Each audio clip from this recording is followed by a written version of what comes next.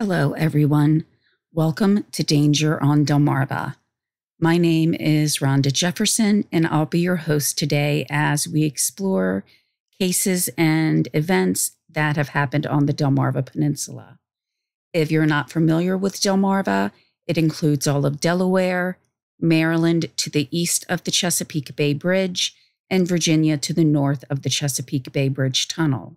I want to thank all of my returning listeners for tuning in, and if you're new to listening to this podcast, welcome. At the end of last episode, I said that this episode would be about a weather event, and that was what I had written up, what I was going to record for this week. But over the weekend, there were a number of severe weather events that took place around Delmarva. There were tornadoes and violent winds with lots and lots of property damage, but also, tragically, a man did die. So I'm going away from the weather event that I was going to cover just because I don't feel like it's appropriate to do at this time, knowing all of the trauma, all of the tragedy that has happened through these tornadoes. I wanted to go on and do a different topic for today's instead of that. So we will come back and revisit that event, but I, again, just didn't feel like it was appropriate at this point in time. So many people are trying to rebuild their homes, possibly even their careers, as there were at least some reports of farm equipment being damaged. I heard an irrigation system was knocked over. Crops could have been destroyed. And while, the actual property can be replaced, it won't take away from the fact that people are trying to rebuild, and also that something that cannot be replaced is the grandfather that passed away. Moving forward to the case that we'll be covering today, I'm going to kind of throw back to an earlier episode, or actually two when I supplied an update to it, and kind of look at some of the same issues. In a previous episode, actually very early on in the podcast, I did a report about a man who killed a number of people as well as injuring many more in a shooting event that went through both Delaware and Maryland. When doing that story, I came across the fact that his brother was also in jail for murder. So that did make me interested in looking at family-related cases, family dynamics, and more specifically, relationships between siblings. So when I did that episode, after it was published, I did some more searching, found information about his brother, and re-released that episode with those additions.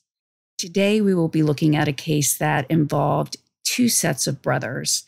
And this also did include a shooting incident, as well as making threats against another person. So in this particular case, one brother was accused of shooting his brother, as well as threatening two brothers earlier in the evening when they were confronted with a gun. So in something that I know is a little bit unusual, but that I think is pertinent right now, is as we come about finding out the outcome of these events, it is important to remember that we are talking about and discussing people's lives. This case took place 30 years ago, and I in no way want to bring up bad memories for anyone involved. And, this case, while intriguing, it does also bring up some questions that I think are kind of timeless. These are questions that are sometimes seen individually, but there are sometimes multiple points of interest in, certain crimes or incidents. So I want to show every person who is discussed in this episode respect and understanding. So I do hope that everybody sees it that way as well. But as with previous cases I covered, there does tend to be these questions that keep coming up over and over again, and there's seemingly no answer as to how they should be handled. So hopefully by bringing awareness and bringing forth conversation, it will help everyone understand these types of cases and the reasons behind them. Now, I did actually debate some things back and forth. As it has been 30 years, I wasn't sure if I should use the individual's full names.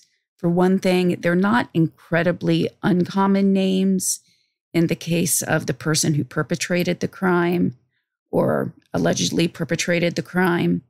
So, out of respect for everybody involved, I am only going to use first names. In the case of one set of brothers, they actually share the same first name, so I'll refer to them by their middle initial, just to keep that straight. But again, this is more to show respect in the fact that it has been 30 years, and I don't want to bring up things specifically towards them that may cause any pain. And while my sources will be linked in the description of the episode, if you do review those sources, they will have the full name. But, if you're just interested in listening to what happened regarding the case, I will just use the first names. As a reminder, I just want to let everybody know that the content of this podcast can and usually does involve some type of injury, death, or an event that has tragically affected someone's life. This episode will also contain discussions of drug use. If this is not the type of content that you may be interested in hearing about, then I definitely understand, and you may not want to listen to most, if not all of these episodes. Please support this podcast by sharing with your friends. If you enjoy the podcast, or depending on what platform you listen on, possibly leave a like or review, as that helps the podcast gain in the algorithm, so it's more easily found by different people.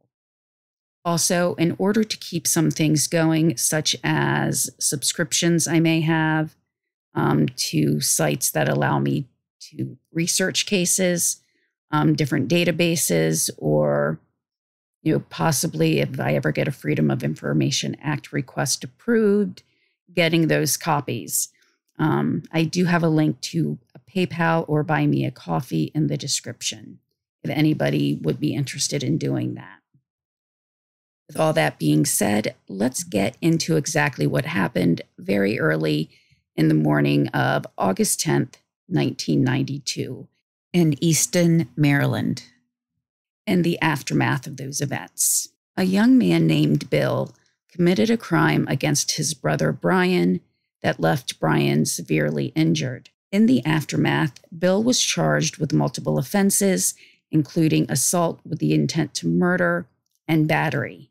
But that wasn't the only thing that he'd been up to that night. At a previous incident, not too long before injuring his brother, he had threatened the owner of a 7-Eleven with a handgun. The store was owned by a man named Muhammad K., and this is where I'll use his middle initial going forward. And K was just showing up to work at the 7-Eleven and to take over from his brother, Muhammad A. Muhammad K. did say it appeared that Bill was under the influence of something. And when Kay asked if Bill was okay, in response to the store owner's concern, Bill took a handgun from his belt and showed him. Things at this point must have happened extremely quickly afterwards because, of course, Kay reported the threat to the police from Bill at 2:30 a.m. Now, also, what I'm going to be doing first is going through how the case was reported in the newspapers. Then at the end, I am going to go over some specifics that did not actually make it into the newspaper, but were part of a court document that I found. So I will let you know when we get to that point where we'll be discussing other specifics. Now, at this same time, approximately, Bill's brother, Brian, was looking for him. Brian stopped at the 7-Eleven and asked the police officer to help him find his brother. However, in realizing that this was the brother of the man that they were looking for, the police officer let Brian know that Bill had a gun, and Brian was aware of this, that his brother owned a 10mm, and then let the officer know that he would go to his brother's home to look for him and then contact the police if Bill was actually there. Brian would try to talk his brother into turning himself in to the police. In something that no one could have anticipated, Bill shot Brian in his shoulder. And as soon as Bill realized it was his brother, he called 911 to report the incident at 2:45.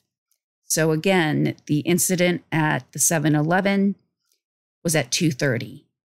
Within 15 minutes, another 911 call came in to report that Bill had shot his brother Brian. So it was a very, very quick time frame that happened in. Brian was taken to shock trauma. I'm not sure or familiar with names of other medical centers across the country or the world or how they function. But around here, if someone says that a person was taken to shock trauma, that means that the injury is pretty serious, and normally they do have to be flown there. Now, thankfully, while Brian was initially reported as being in serious but stable condition, it was quickly upgraded to fair but stable. Bill at this time was 26 years old and was Brian's big brother. So I cannot imagine how Brian must have felt with not only the physical injuries that he sustained, but also an understanding that it was his brother that had caused that pain and that injury. So the court that week started out with a pretty shocking case, with Bill facing his first hearing, which was a bond review. Now, to lend credence to the fact that this was a very quick and fast-moving event, Bill stated that he didn't know who was at the door when he shot, just that he shot through the door. This means that it could have been anybody standing out there. Granted, it was almost 3 o'clock in the morning, so there's not many people who should have been knocking at the door, but it could have been any family member or member of law enforcement showing up to check on him. Bill was given a $25,000 bail, but that was just for the 7-Eleven case. In that one, his defense attorney requested that it be lowered to $5,000. But for the incident of him shooting his brother, it was a $300,000 bail, and the judge also ordered a mental health evaluation. Judge William H. Atkins III said that after reading everything in the documents that he was presented with, that the incident was, quote, frightening to say the least, end quote. Now, thankfully, though Brian did suffer the gunshot injury, he was able to leave the hospital in about 2 weeks following the incident. Bill did go through a mental competency hearing and was found competent to stand trial. On Monday, September 1st, the total $325,000 original bail, which covered both the 7-Eleven incident and the shooting incident, that was dropped to $25,000 total. The judge who made the decision, Judge H. Thomas Sisk, was described as a visiting district judge. One of the stipulations about the bail, though, that the judge did enact was that Bill was supposed to be at an inpatient alcohol rehab, and then once discharged from that rehab, he was to follow a therapy regime and comply with the treatment set forward. Brian was a very forgiving and understanding brother. He said that he understood that the shooting was accidental, which Bill also claimed it was accidental. Now, while both brothers did contend that it was an accident, reportedly, Bill had initially said that he didn't know who was at the door when he fired. So by making this statement, it sounds like he intentionally did pull the trigger. Bill had possibly, according to some of the prosecution and police officers' thought process, Bill could have anticipated that a police officer was showing up at his door to arrest him for the 7-Eleven incident.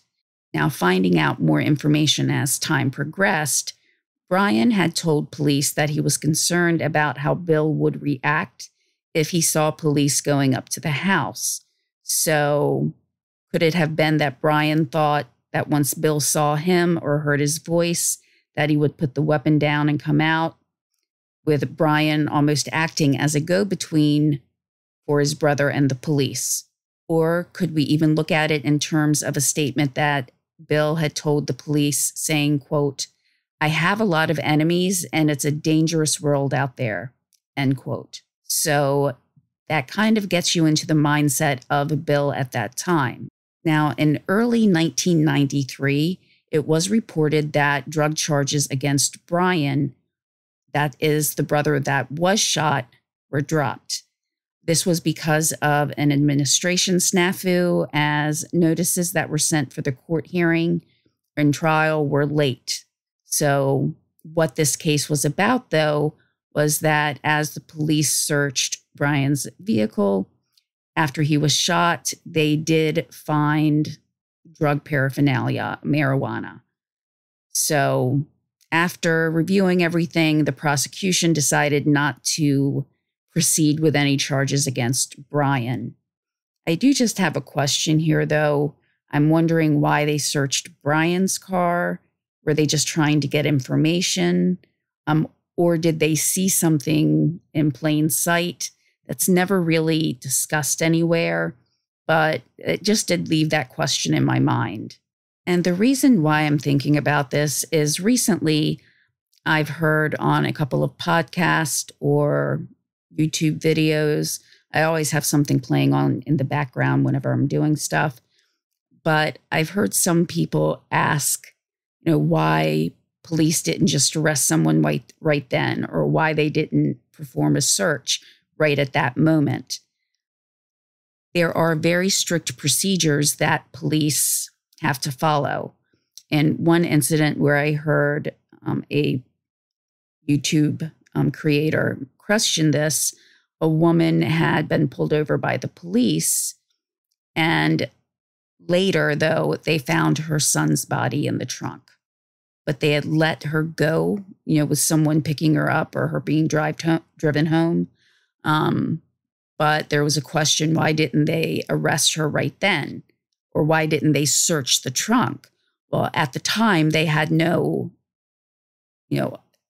reason to really be searching the trunk or to arrest her at that time. They didn't know anything was going wrong until they did tow the vehicle. And during that inspection, they found her son's body.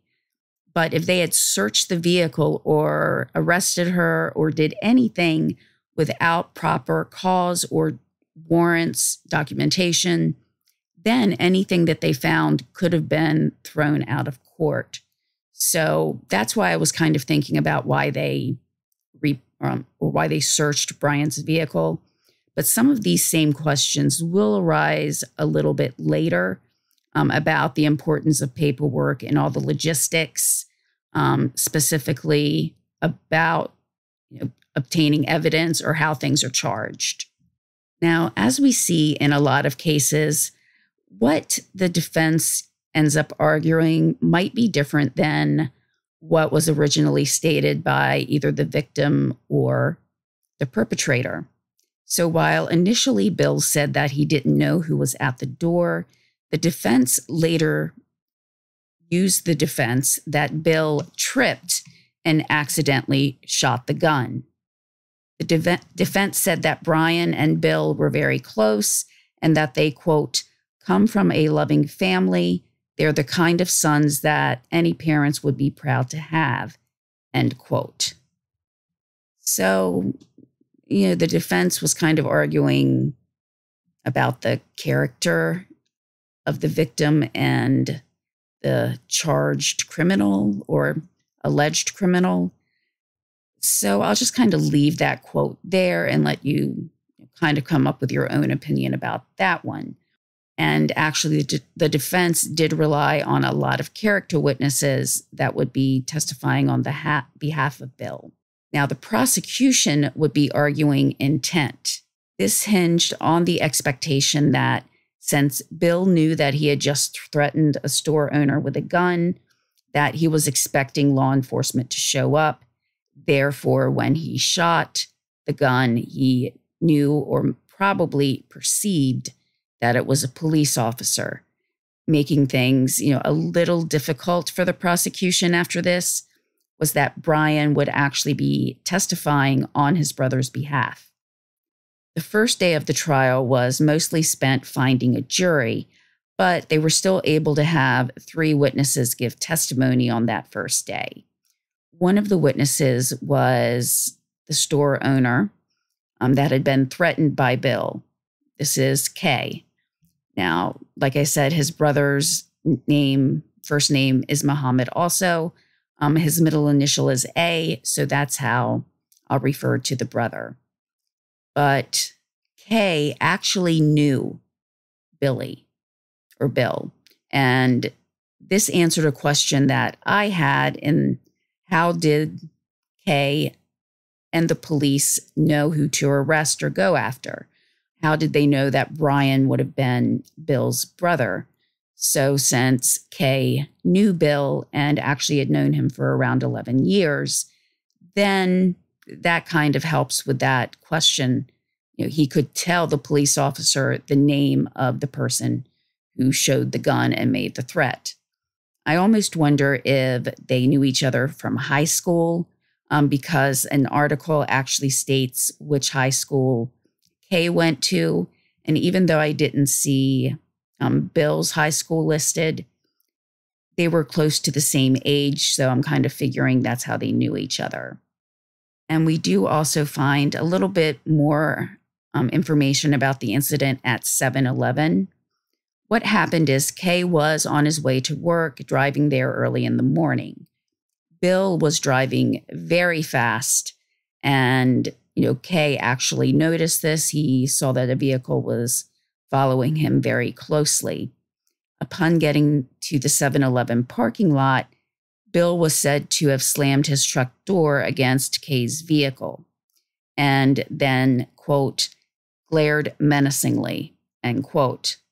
Now, continuing on as if nothing had happened, Bill entered the store and was actually in there before Kay even got in. Bill asked for some cigarettes, which he purchased, but after doing so, Bill went outside, calling Kay back out to the parking lot. And when he did so, he opened his shirt and let Kay see the gun that was within his waistband. Now it was Muhammad A., Kay's brother. He did actually see part of the gun as well. So that was a second witness to the fact that Bill had a gun on his person at the time. Other testimony from the day included testimony from Sergeant Robert Hobbs, who was part of the Easton PD. He confirmed some of the other information that had already been reported in previous news coverage, reiterating that while taking the report at the 7-Eleven, Brian came up to the store and upon hearing what was going on and, again, kind of clarifying how they knew who the person was with the gun, Brian said that he would go to Bill's house and try to find him and get him to turn himself in. While listening to his radio, Hobbs heard about the 911 report or call that came in from Bill's house. So, of course, he rushed to the scene. There he found Bill holding Brian in his arms, saying, quote, "I shot my brother and I think he's going to die," end quote. Now, this does lend credence to the fact that he did not intentionally shoot his brother, not necessarily the fact that it was an accident or not, because by saying he shot his brother, he's not saying whether he pointed a gun or whether, like the defense was saying, he tripped. Brian took the stand on Tuesday, April 7th, which was the second day, and testified that Bill did not shoot him on purpose. After being shot, Brian said that he called Bill a moron, and that's when Bill realized who he had shot. Brian stated that he did tell first responders when they arrived that it had been an accident. So this was not a case of who done it, but a case about whether or not there was intent. Either way, we are talking about someone who had a gun in his possession, someone who reportedly knew Kay and made a threat towards him. Most of that stuff is not in dispute in any way. Early on in coverage of this case, one police officer said that Bill did smell of alcohol and that he did have the gun on him at that point. So we have to think people are not supposed to drive when they're impaired by alcohol. People are not supposed to operate boats or heavy machinery when they're impaired. So, we probably can say pretty convincingly that they should not be walking around with a gun in their hand. The defense's case did continue and included Brian's testimony, as well as Bill's girlfriend and two other friends. They all stated they had seen him in the hours before the shooting and that he had not seemed angry or upset. And this seemed to show that he was not acting in a violent or aggressive manner, but just that he was fine. Everything was normal, according to his girlfriend and his friends. Now, a trooper named John Ballinger reported on some of the statements that Bill had said after the shooting. Bill said that he had been asleep when he heard a loud banging on the door. And, again, this is within 15 minutes of the 7-Eleven incident. So this means he would have, arrived at home, went inside, and fallen asleep in about a 15-minute time frame. So granted, he had been under the influence of alcohol, according to most accounts. So possibly he, kind of stumbled in and blacked out. But again, very quick time frame. He said that he fired the gun and saw someone fall, but reiterated that he didn't know it was Brian.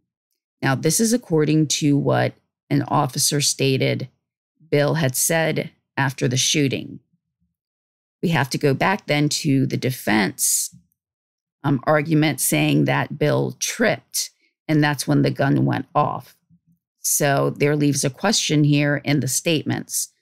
But the defense did catch a discrepancy in Ballinger's report.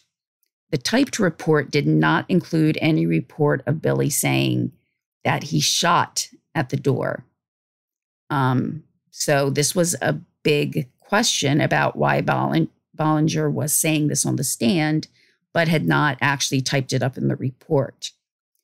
The officer said that he had made these notes in his handwritten notes because the statement about not meaning to shoot his brother was reported to him by another law enforcement officer. Ballinger decided to keep it just in his handwritten notes, but not put it in the typed notes. According to Ballinger as well, Bill kept saying that he shot his brother and then asking if he knew what that felt like. While not putting that statement in the typed notes could throw a wrench into the prosecution case, I can understand why he didn't actually put it in the typed notes, but it does complicate some things. Now, according to the defense, Bill again had tripped while approaching the front door. Brian stated that he, quote, saw his brother fall down and then a flash, end quote. So this means Brian could see, supposedly through a window, that Bill was coming towards the door, tripped, and then the flash came from kind of down low. However, at no time that night did anybody report hearing Bill say that he shot the gun as a result of him tripping. Now, Brian's story had remained consistent throughout the whole case. Even when the police initially interviewed him 3 weeks after the accident or incident, he told the police that the shooting was a result of him tripping, or of his brother tripping. However, in the prosecution's corner, we had a gun expert that said the gun would not fire unless 2 safety catches were released. So also, the user would need to depress the grip safety while pulling the trigger. So basically, it seems pretty unlikely that someone would be able to fire the gun while tripping. Ultimately, Bill was convicted of 5 counts. These included the carrying of a handgun with intent to injure and reckless endangerment. The charges that he was convicted of were actually all misdemeanors. And even though they were misdemeanors, the charges could carry anything from $250 fines to 5 years in jail based on the offense. The sentencing guidelines would suggest that it was 5 years in jail. However, depending on the judge's discretion, it could also lend itself to no time in jail, according to the defense. They could even look at, if he was sentenced to any time, that it be suspended. Now, looking at the case, even in April of the following year, and this is, April after the shooting was in August of 1992. So we're looking at April of 1993. Brian was still receiving physical therapy for his arm. Bill did not have any prior convictions, so the defense was kind of banking on that to try to get no jail time for Bill. Now, in kind of a twist here, one of the jury members was interviewed after the verdict, and they said that the defense and the evidence that they submitted actually convinced them that Billy was guilty. So remember when I talked about how the actual typed report from Bollinger didn't include some of the things told to him by another officer? Well, because of this, the handwritten notes were then put into evidence so that the jury could see all of the notes. And there was information about how Brian was trying to, quote, calm Billy down, end quote.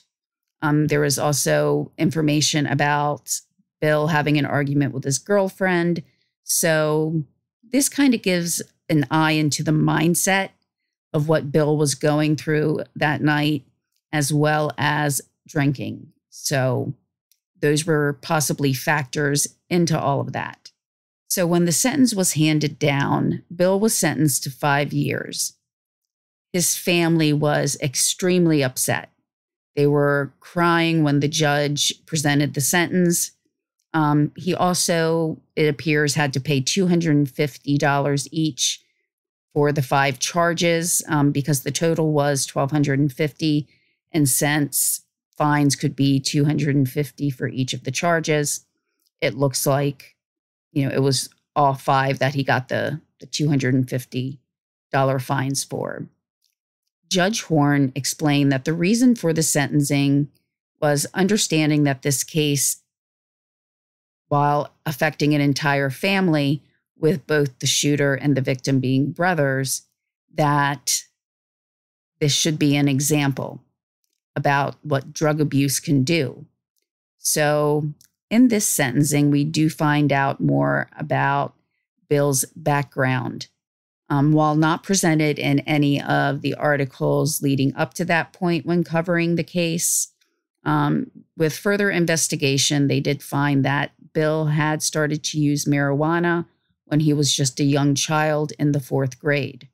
He began to drink beer by age 13 and use cocaine in his high school years. Judge Horn said, quote, "This is one of many sad days for you and your family. The only consolation is that it could have been worse. At least your brother is here today. He came close to losing his life," end quote. Bill Sr., who was the father of the family, said, quote, "I never thought something like this would happen to my family.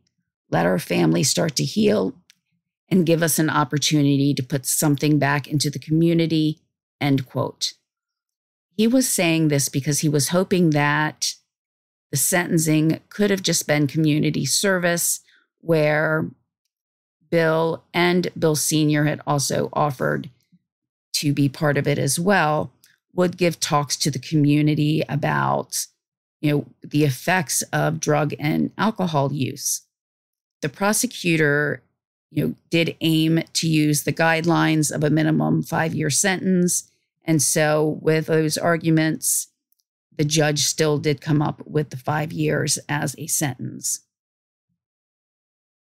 Something that will come up later, though, is the defense did argue that this could have different interpretations about whether the 5 years was a mandatory sentence or if it was up to the judge's discretion.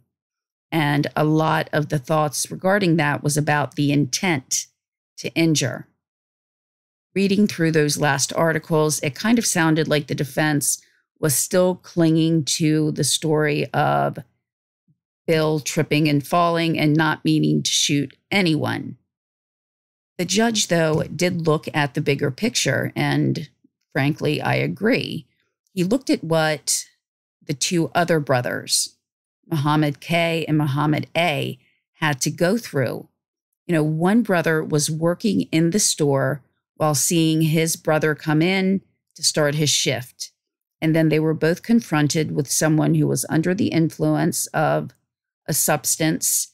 They wouldn't have known what the intent of Bill was, and they didn't know what his next actions could be. So given that Kay was closer to the gun and, most of the verbal altercation, if not all, took place between Kay and Bill, still, these two men were confronted with, this person with a gun while they were just trying to work. The judge stated, quote, "Kay did not deserve to be threatened by a drunken gun-wielding hoodlum," end quote. So that was the judge's, one of the judge's reasoning for giving him the 5 years. On kind of a personal note, I knew someone who did work at a liquor store and was robbed twice in just a little over a year. She was shot in one of those robberies. She found another job after the second robbery. Was definitely understandable. She needed to get out of there. But that left aspects of trauma, not just physical trauma, but emotional trauma. She had worked at that store for a while and liked working for them, but ultimately she gave it up because she felt unsafe. And so how would that affect Muhammad K and A from working at the store that they owned? How did they feel after the event? And I really think that needs to be looked at as well. Now, as does happen often in convictions, the defense said that they were going to appeal. Now, Bill would be eligible for parole after just 1.5 years. So going from 60 months or 5 years as the sentence down to just 18 months or 1.5 years is what he could be let out after. Now, one psychologist did come forward to give testimony, and this psychologist had been treating Bill. Robert Blatchley said that, quote, "Had it not been for alcohol, I don't think any of this would have occurred," end quote. So you might be sitting here thinking, well, everything is pretty straightforward. You have someone who obviously had a gun. Someone was obviously shot. That's not in question. So does the appeal really have any merit? Also, looking at the fact that he was sentenced to 1.5 years, by the time things went through the court system, most likely, that 1.5 years would have been up. But the appeal actually continued to go through, even though Bill was released. So going through an appeal would not do anything about Bill serving time. He had already served the 1.5 years, but the defense still continued on with the appeal, which must have been to try to get the pardon or the acquittal, just to get that off his actual record. That's the only reason that you would think someone would go through that appeal in that case. And he won. Bill's defense put forward an argument that convinced the appellate court to grant a new trial. While there were a few reasons given in the appeal, which I read through the whole judgment on the appeal, and there was tons of case law that they kept referring back to, but I'm kind of going to try to focus on just a few aspects of that. One is that they thought that the cases should have been severed, meaning that the 7-Eleven incident was separate from the incident at Bill's home. The defense had actually requested this. And while that was not reported, at least in what I saw of any of the articles, that was something that the appellate court said should have been granted. They looked at it as two separate cases. In reviewing the appeal, this is where I'm going to start to give a few of my opinions a little bit more than I did previously. My thoughts on this were, if someone commits a robbery and then while speeding away from the scene, hits someone and they die, or even severely injured, you would think that those events would be connected and that they would be tried together. Since Brian was going to approach Bill because he knew that the 7-Eleven incident had taken place, and they all happened within 15 minutes, I personally would think that it was one continuous case. But the appeals court did not see it as such. So that was one reason for the overturning of the ruling and the granting of a new trial. Another reason given was a lot of rhetoric about intent and general and specific intent. It does appear through the appeal document that they didn't really buy the whole tripping and the gun went off story. But within the general and specific intent, there was also discussion about voluntary alcohol use, voluntary inebriation, basically, and how that affected intent as well. So I found this kind of mind-boggling because they thought that the fact that he was intoxicated should have played a role in the judge's sentencing. And this just makes me confused because, they looked at intent. Yet if someone drives a vehicle and is drunk and, again, using an accident as an example, they hit someone and they die, that's not forgiven. That's not, saying that, oh, well, they didn't intend to kill anybody. No, I don't think anybody would intend to kill someone when they're driving drunk, but the fact is they did. So while normally, if you hear cases of that, they don't get, 50 years in jail or anything like that, but they still serve jail time because they took a life. even though they were intoxicated, they are still tried. And if the jury, decides that they are guilty, then they are given a jail sentence. Sometimes I think those sentences are more than a little lax. But why in that case is it different if someone has a gun while they're intoxicated? So that's kind of where my mind went when looking at the intent and everything there. They did agree, though, in the fact of whether or not he believed it was his brother, that he did fire the gun, and, intent passes on to his brother, meaning that, even if he thought it was a law enforcement officer coming, and he accidentally shot Brian, because he didn't know it was his brother, it still was intent.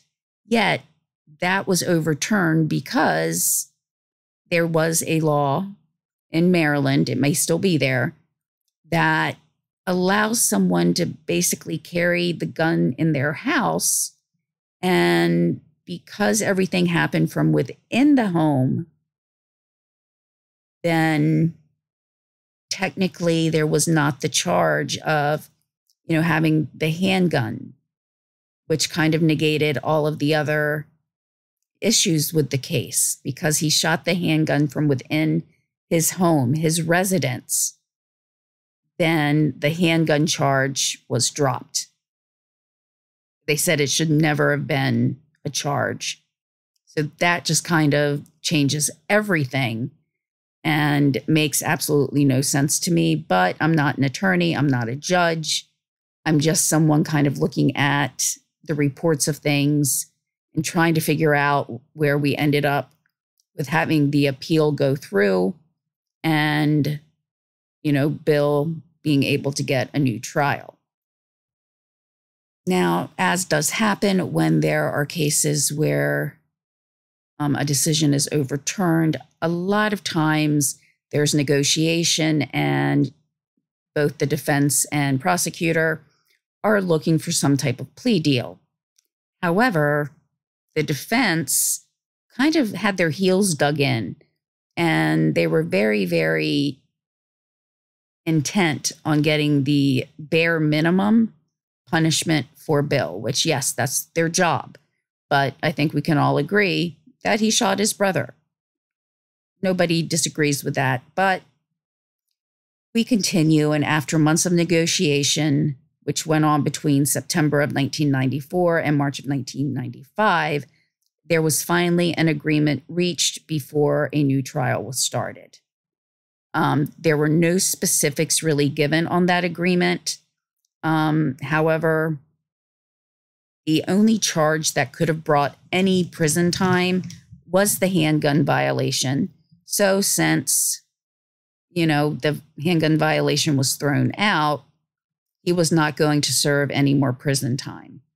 Also, in the state of Maryland, if someone does appeal and gets a new trial, they cannot get any more of a sentence than they were originally given. So I have seen in some states, say someone gets an appeal, they get a new trial, and in the end, they actually get a higher sentence. In Maryland, that would not be the case. And since the handgun violation, again, was the only one that carried any jail time, either way, he had already served his 1.5 years, and there was no way that he was going to get any more time in jail. The only silver lining to this, I guess, is that he did end up serving that 1.5 years, even though that particular conviction was eventually overturned. It does make me think, too, since he had paid a fine, did he get some of that fine money back since, he didn't technically have a conviction for all of them?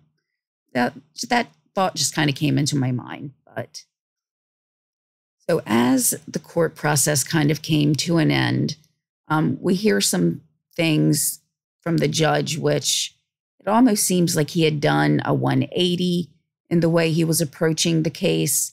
That may have been because of the ruling of the appellate court, but Judge Horn seemed to have a lot of empathy for Bill's family, which I do understand. But at the same time, someone was shot. The judge said, quote, "You have suffered greatly. You have suffered first of all the pain of your brother suffered. You have also suffered the loss of your freedom. 13 and a half months seems like a lifetime, and you can't get those months back," end quote. Now, if you could have seen my face when I read that, you would have been able to tell I was not impressed. The defense said that having a record would have made it hard to get a job. So yes, it would. I understand that. But I also thought, is it harder for his brother Brian to get a job or certain types of jobs because of the injury to his arm? The last report in regards to the function of the arm that I found was that he did have nerve damage. And what about the family that owned the 7-Eleven? They had to face someone who had a gun.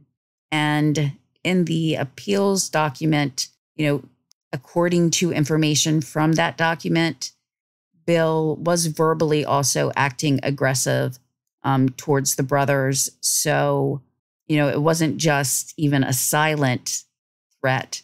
He was, telling Kay to come out and showing him the gun. So that seems like a threat to me, but that's just my opinion. When all was said and done, though, Bill did not have the conviction in his file or on his record. So with all that he did, with showing a gun to someone while verbally being aggressive, while shooting his brother who may have permanent damage, again, didn't see anything after the articles. But after all that, he didn't have any felony convictions. He had somewhat of a fine to pay. Now, it was said time and time again that Bill was remorseful. Bill said, quote, "I'd just like to say that I'm sorry to my family and to the county, everyone who felt highly of us and me. I've let a lot of people down. I'm sorry to everyone involved," end quote. What I find missing from that quote is, "I'm sorry, Kay. I'm sorry, A. I'm sorry that I went into your store and showed you a gun while you were just trying to work. I'm sorry that I hit your car with my truck door. I'm sorry if this has affected your ability to work with some sense of safety." Nothing. I did not hear him say anything, at least in the quote that was provided when he was saying that he was sorry. I didn't hear anything about A or K. That is, kind of upsetting to me. Also, let's think about what might have been. Looking at it from Brian's perspective, he got shot in the left shoulder. So a little more to Brian's right, he would have been shot in the heart. What would have happened then? Would he have been charged with manslaughter or what? Based on some of, the appellate reasoning, he may not have been charged with manslaughter. And then his family would have had to, face that one of their sons shot their other and possibly killed him. Now, again, that did not happen. He was shot in the shoulder, but it still left long-lasting effects. And, it was an injury where he spent 2 weeks in the hospital, as well as, rehabilitation time for that shoulder. Looking at the fact that Bill did not have a record prior to this, you could argue that he did not deserve the maximum punishment. And I can kind of agree with that. But, but I think in a case where someone recklessly lets a gun go off, whether he thinks he shot at someone he knew, like his brother, or whether he thought he was shooting at law enforcement, is a pretty big deal. Now, as a reminder to those who may not have heard me mention this in a previous episodes, I do have family members in law enforcement. I do have a family member who was killed in the line of duty while trying to apprehend somebody. He was shot and didn't get to go home to his daughter that night. Now, I am not going to say that every police officer is absolutely wonderful. I will also be one of the first people to say that if a law enforcement officer does something bad, that they deserve the punishment as well. But we're not talking about that in this case. We're talking about a law enforcement officer or anybody approaching a door and being shot at. There is some argument to the fact that Brian kind of kicked at the door. He said he thought that Bill might be asleep, so he kicked on the door, which could be, I guess, perceived as threatening.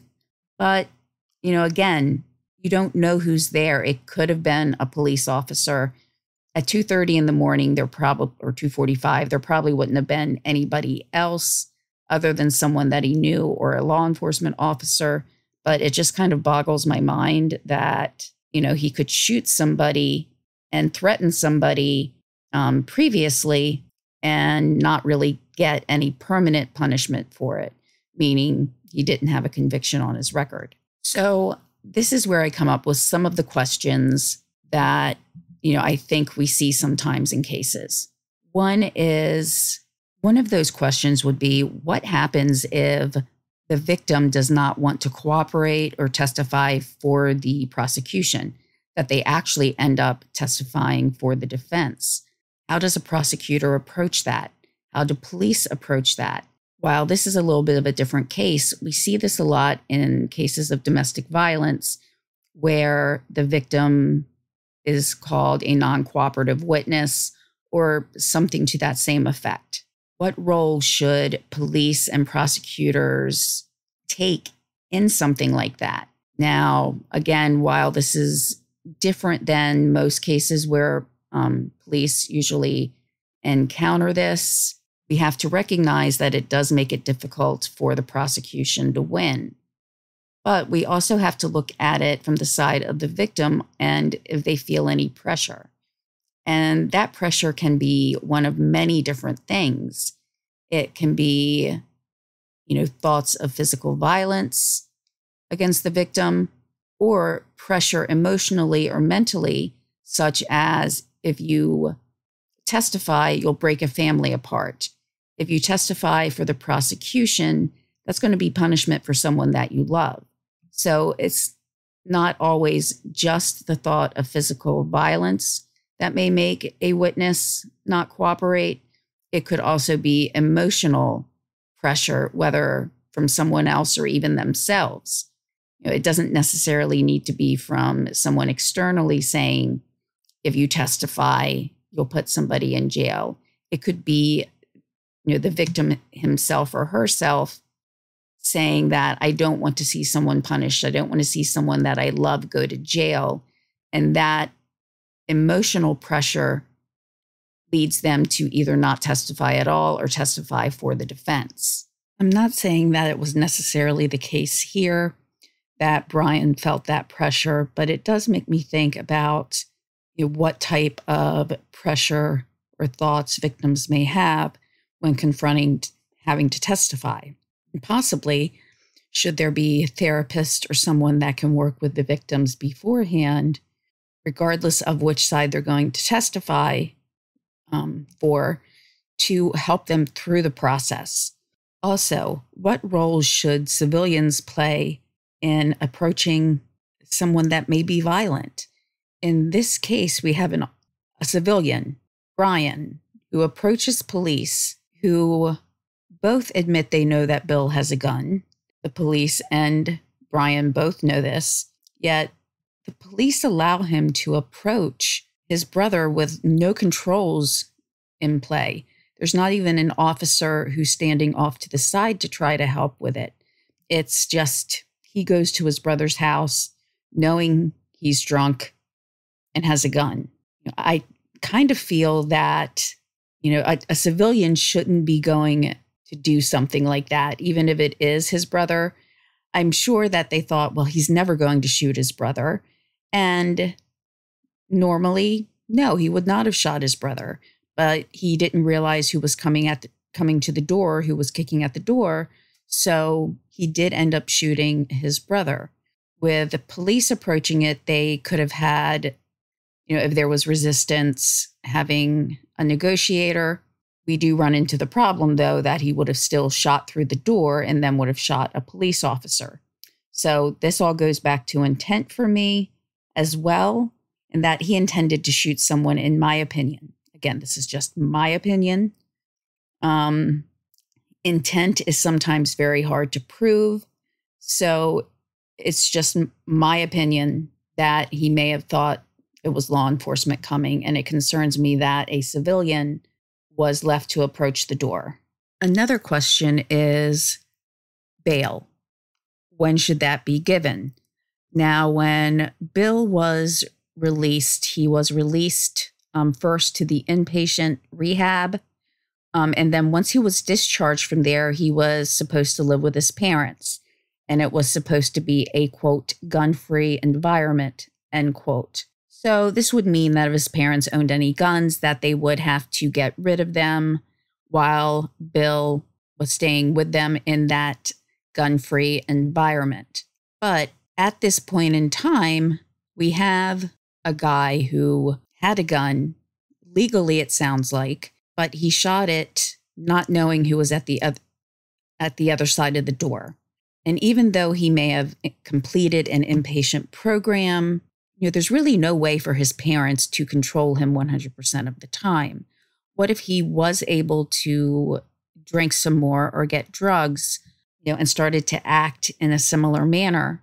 What would have happened then? Yes, the probability of anything happening like that would have been, greatly decreased by him living with his parents.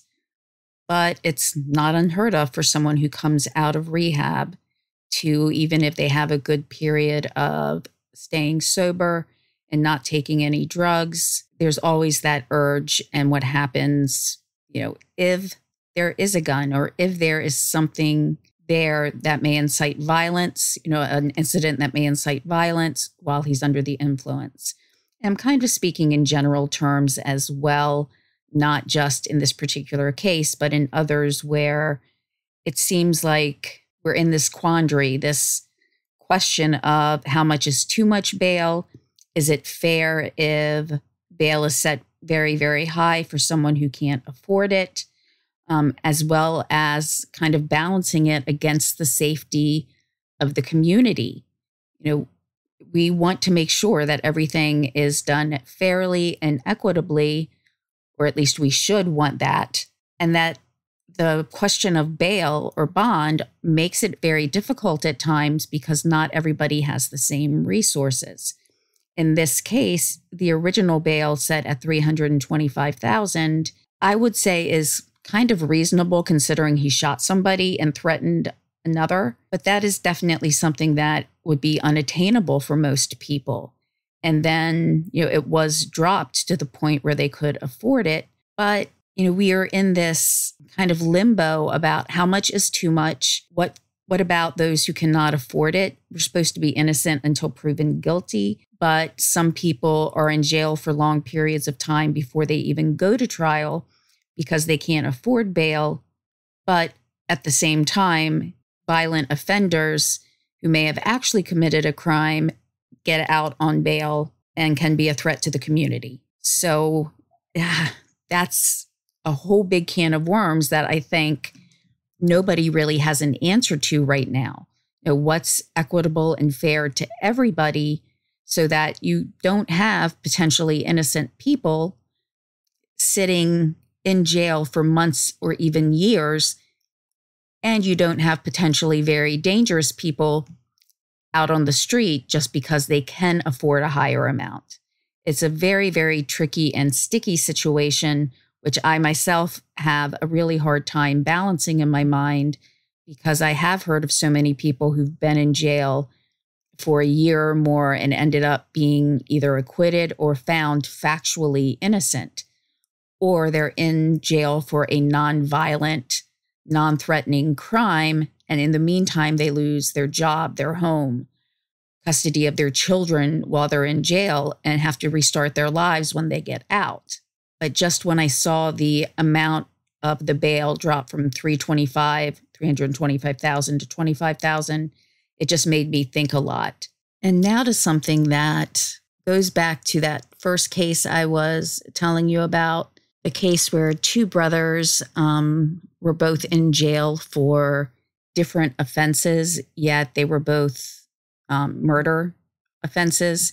And that was Allison Lamont Norman and his brother Shane DeShields, who's there to help a child when they're going through any type of emotional turmoil, or in this case, when they're using alcohol and drugs at such a young age.